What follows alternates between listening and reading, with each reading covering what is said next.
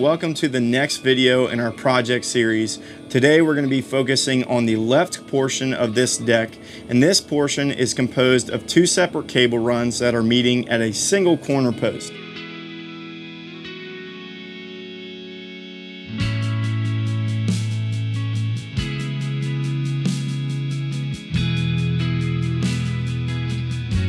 So for the first cable run that we're going to talk about for this section, we used a lag receiver swage stop as our end stop component, and we used a through post swage stud assembly at our corner post.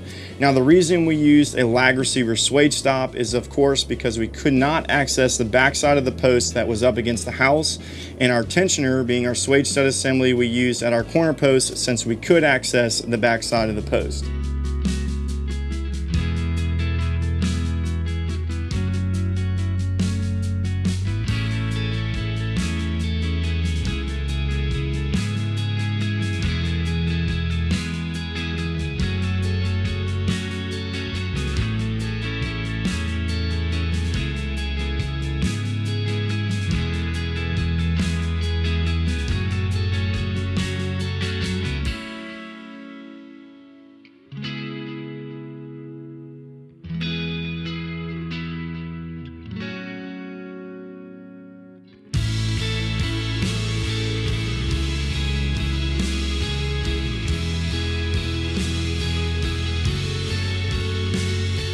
So for the other cable run in our section, as our end stop fitting, we used a low profile swage stop, and that was because our end post was over there right at the beginning of the bridge, and since it's low profile, it ended up matching up perfectly at that end post. That way you're not going to really see it whenever you do walk down the bridge and head to the main house.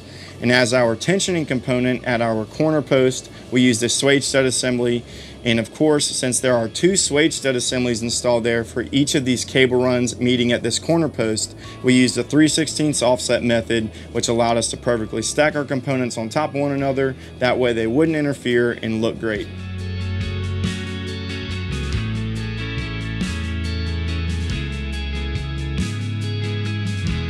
So that's going to be it for the left corner section of this deck.